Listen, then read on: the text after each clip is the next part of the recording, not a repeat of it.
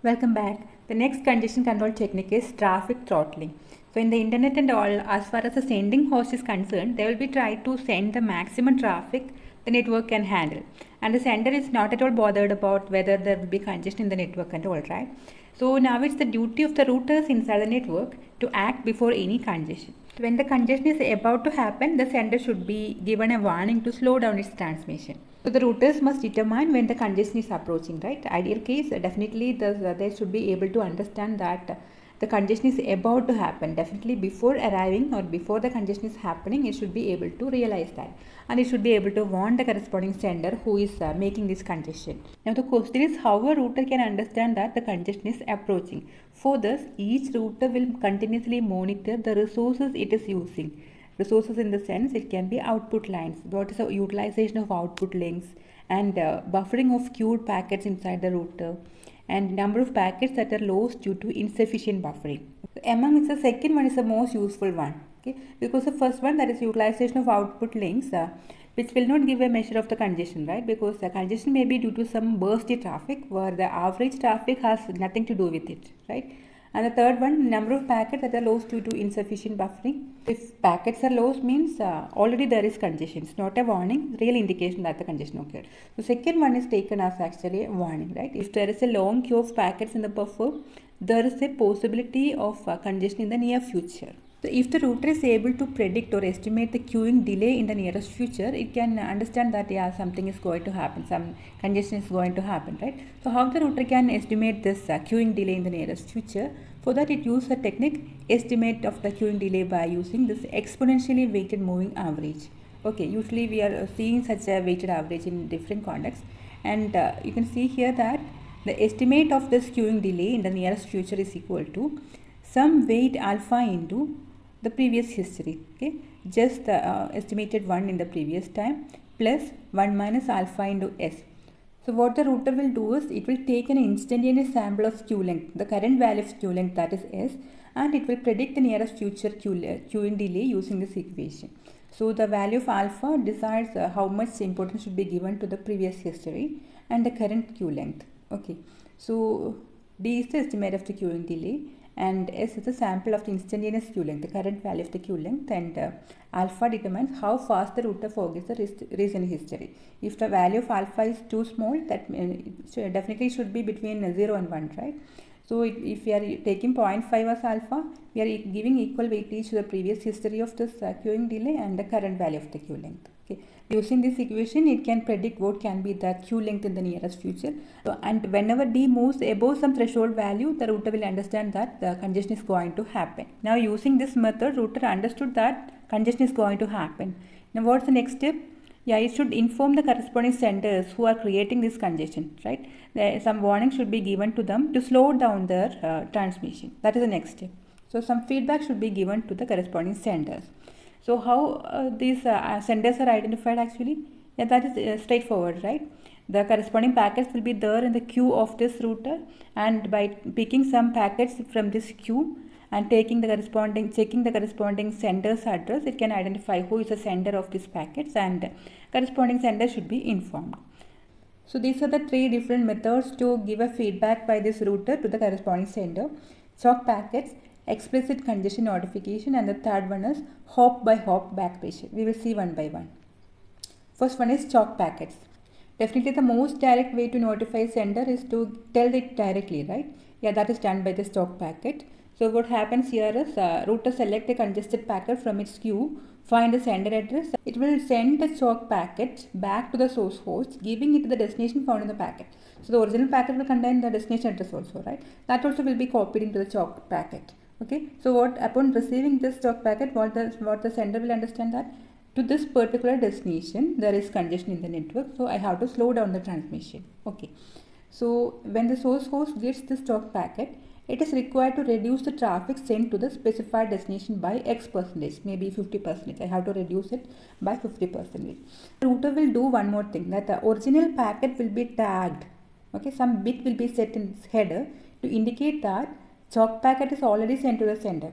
Otherwise, what will happen? Suppose this is a sender machine and this is the receiver machine, and suppose this is a router which identifies the congestion. So there's a queue in this router, and taking a packet from this queue, it will find out A is a sender for that packet. So it will send a chalk packet to this A, mentioning that route to D is congested. You have to slow down your transmission. So that is the meaning of this. And the original packet, the original actual data packet will be tagged. Okay. That means the same packet will be reached here also after some time, right? Maybe this way also be congested. What happens if it is not tagged? Again, this router also will send a chalk packet to A, right? All the routers on the way will send a chalk packet, and these chalk packets itself create a congestion. To avoid such a congestion, tagging is used. Another issue with this chalk packet method, let me explain with this example. Suppose this is a router which identifies that some congestion will happen after some time. So what it will do, it will pick some packets randomly from its queue, right? And it will identify the sender of those packets. Suppose A is a sender for all those packets, because A is a fast sender. So many packets will be generated by A. So different routers may queue this packet from A, right? What happens? All those packets, a chalk packet will be generated that will reach A, right?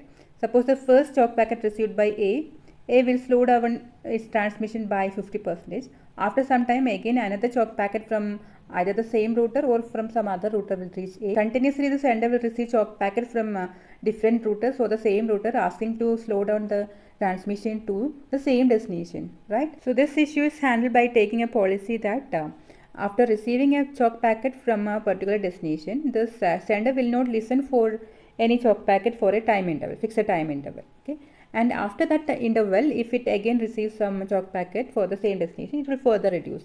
That is the policy taken here. Of course, this chalk packet method gives a timely response, so timely feedback, right? Because the feedback is directly from the router which identified the congestion to the sender who created the congestion, right? So it's a quick response. So definitely a good one. But the problem here is that it creates a lot of chalk packets, right? So the same router may identify different packets from the queue and will send chalk packets for all those packets senders, right? Maybe the same sender, because always the fast sender creates much more congestion, right? So a lot of packets from the same sender may be queued in the same router, and for all those packets, this router may send chalk packets. So to the same sender, there can be a lot of chalk packets, and there can be different senders who create the congestion, right? And different routers may identify those senders, and all those routers will create chalk packets, and this chalk packet itself creates a lot of congestion, right? So that's the problem with this chalk packet method. So we have to go for some other method also. Next method is explicit congestion notification. In this method, instead of generating additional chalk packet to warn of congestion, a router will just tag any packet it forwards.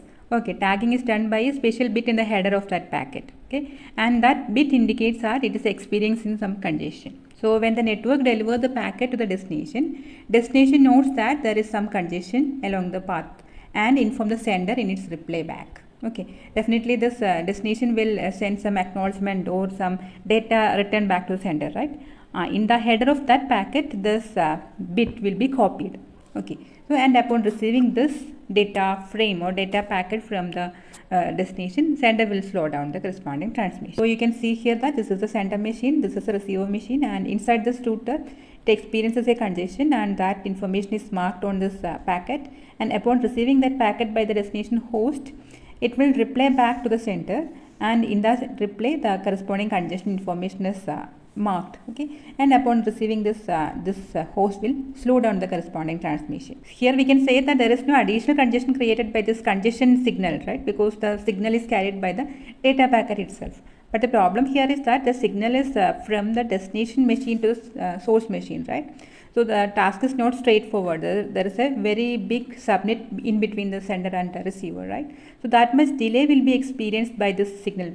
By that time, if there is the speed of the network is high, or the distance from the source to destination is very long, what happens? By that time, many other packets also will be sent by the sender, right? So response is very slow in the case of explicit congestion notification method. And the next method is hop by hop back pressure, which is also a chalk packet approach. Okay, so we are using chalk packets to signal the congestion, and the method here is to have the chalk packet take effect at every hop it passes through.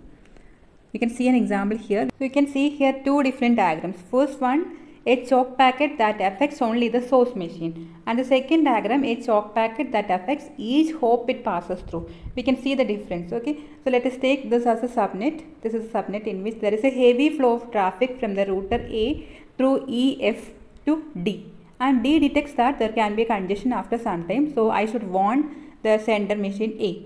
So it will send a choke packet. It is received by the router F.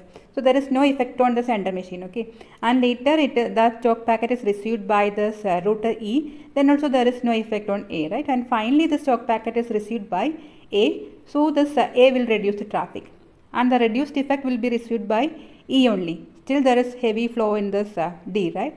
And later that effect will be get by this F. So there is a relief in the congestion in the F, right? And finally this effect will be received by D also. So this much time is taken by this entire network to reduce the traffic, right? So by that time lot of congestion already happened, lot of packets will be lost and all. So how can we reduce this response time? Okay, for that we are using the second approach, that is hop by hop back pressure.